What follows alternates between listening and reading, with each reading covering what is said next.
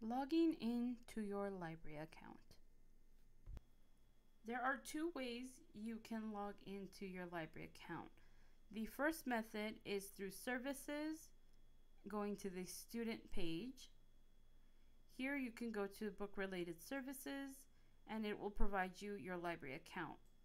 This method allows you to view what you have checked out from the library, as well as when your items are due or if you've placed any holds.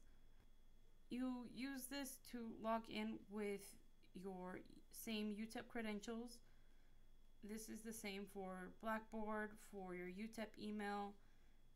All you do is type in your username from your email address and then your same UTEP password.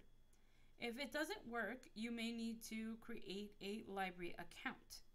If you do, you click on this Need a Library Account and you can fill out for a new application. It can also be used to update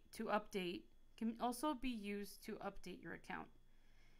The form will be processed Monday through Friday only, and if you have any questions about these services, you can call the Access Services Department and they can inform you on what needs to be done. What will you see under your library account here as well? Well, you'll be able to see what you've checked out from the library. You'll be able to see any fines due. You'll be able to see when your books are due and any changes made to your account. And you'll also be able to verify your home address. Now, what about the other method? The most common method on which you'll be needing your library account is actually when you're running searches in the library.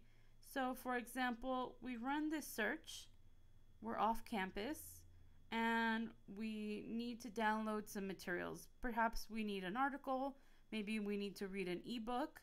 Well, without logging in, you can still look at some of the information, but you won't be able to download any information.